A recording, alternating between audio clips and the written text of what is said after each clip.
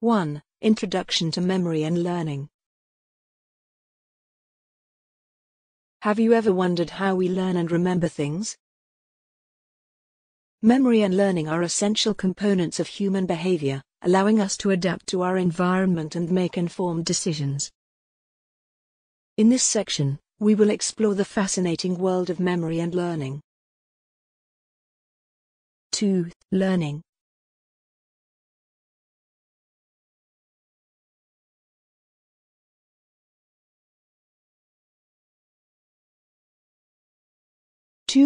Introduction to learning.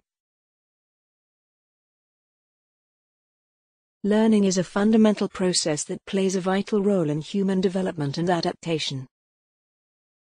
It is a continuous process that begins at birth and continues throughout our lives. Learning allows us to acquire new knowledge, skills, and behaviors that enable us to interact with our environment and respond to new challenges. 2.2 Acquisition of new information. One of the most important aspects of learning is the acquisition of new information. We constantly encounter new information in our daily lives, and learning enables us to process and store this information for future use.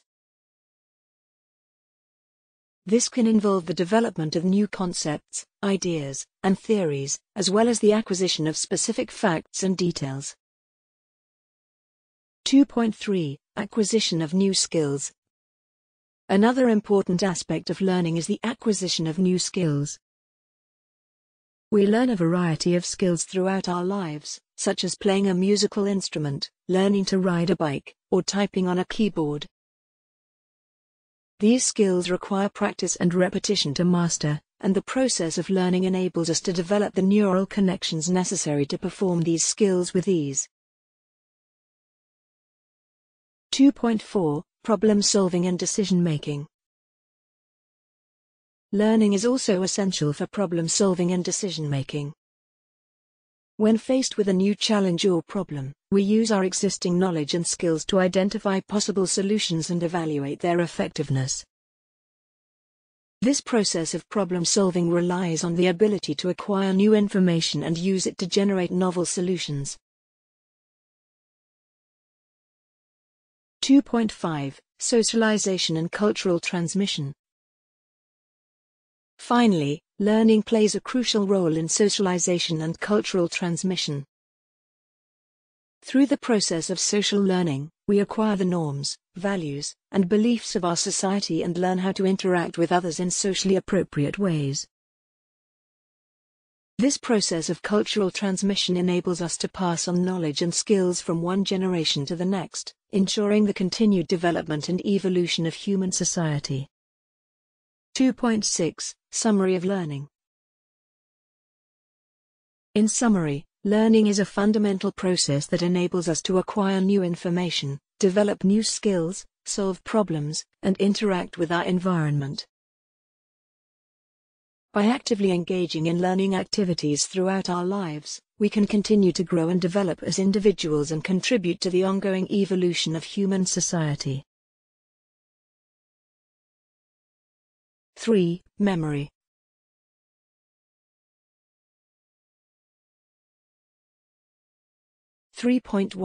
Definition of memory.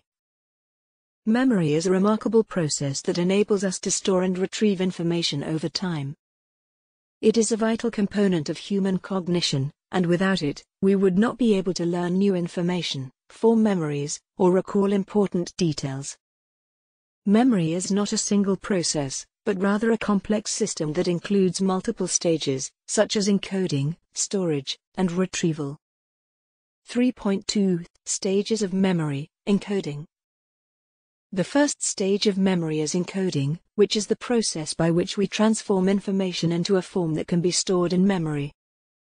This process can be influenced by a variety of factors, such as attention, motivation, and the use of mnemonic strategies. For example, if we pay close attention to new information, we are more likely to encode it effectively and store it in our memory. 3.3 Stages of memory, storage. The next stage of memory is storage, which is the process by which information is retained over time. Our memories can be stored in different forms, such as sensory memory, short-term memory, and long-term memory. Sensory memory is a brief and temporary form of memory that allows us to retain information from our senses for a few seconds. Short-term memory is a temporary form of memory that allows us to hold information in our minds for a short period, typically around 20 seconds.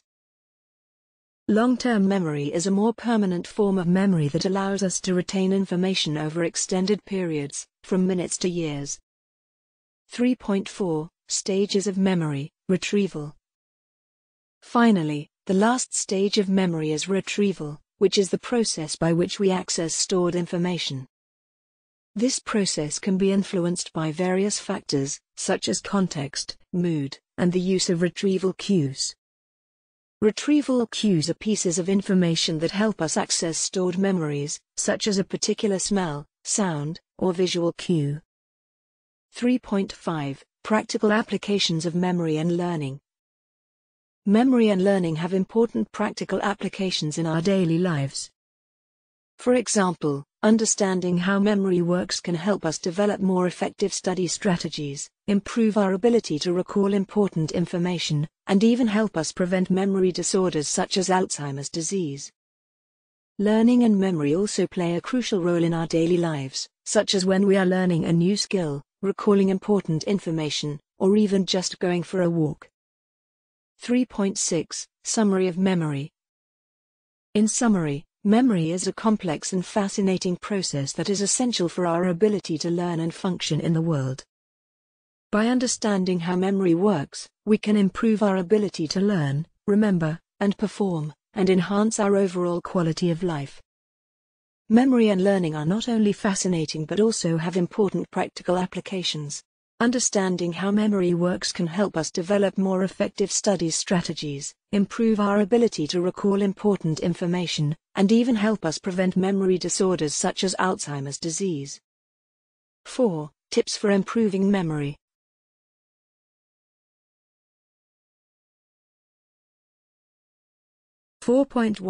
Pay attention.